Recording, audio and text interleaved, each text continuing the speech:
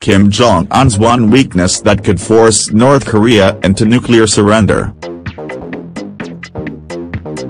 Pyongyang shocked the world earlier this month after successfully testing a hydrogen bomb, so powerful it registered as a 6.3 magnitude earthquake. Top South Korean soldiers were stationed just 10 miles from the North Korean coast in response, as the likelihood of war on the peninsula increases. The regime fired another intermediate-range ballistic missile over Japan just a week later. U.S. President Donald Trump has since threatened to totally destroy North Korea in a shocking speech. However, Robert Manning, resident senior fellow at the Atlantic Council, believes there may be a simpler solution to the Korea crisis. Devastating, Pyongyang shocked the world on Sunday after successfully testing a hydrogen bomb.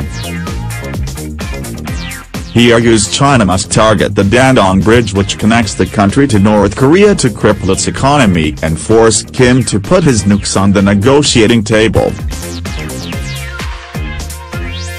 It is a key route for trade, and an oil pipeline runs across the bridge, providing 800,000 tons to the Hermit Kingdom every year. Manning wants a UN monitor permanently installed at the bridge to halt the flow of goods. He told Daily Star Online, "I don't know why it hasn't been done already, because traffic is continuing from North Korea to China." He wrote, "A U.S. expert believes China should cut off trade at the Dandong Bridge. They were doing something, but are they doing enough?" Last week, the UN issued a raft of sanctions designed to suffocate Kim's economy. However, Manning believes a team needs to be installed at the bridge to monitor traffic 24/7. He added, "The Chinese are providing most of their oil.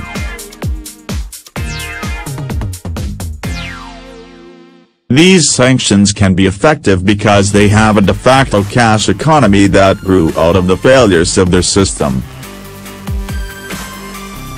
That's what keeps it going. If we can take away the cash and Kim's ability to buy off a lot of the elites in Pyongyang, that could have an impact."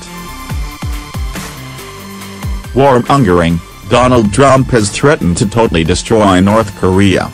Manning added, "Remove their access to their international finance system.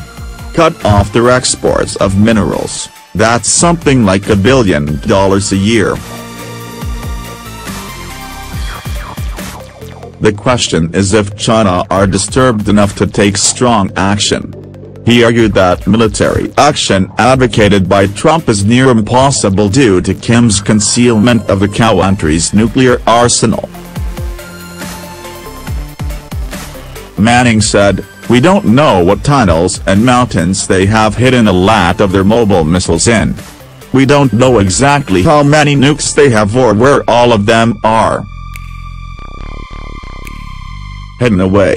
Military action may be impossible due to Kim's concealment of his missiles.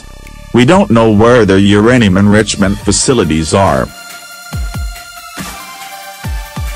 If you can't destroy the program, are you going to risk escalating the world into a nuclear conflict and getting 15 of the program? One of the things we can do with sanctions, and this is where Europe can be helpful too, is breaking up their networks securing uranium components for their missile program." However, he warned that rushed action may escalate tensions and unleash a nuclear conflict.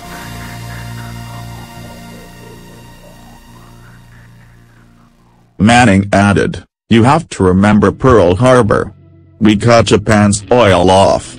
That was one of the factors. You want to paint them into a corner, but you want to give them a way out." Foreign Secretary Boris Johnson still believes there is a last chance to sort this out after Trump's talk of all-out war. He said, "No one in their right minds wants to see the U.S. driven to use its military options. I do not see any good military options.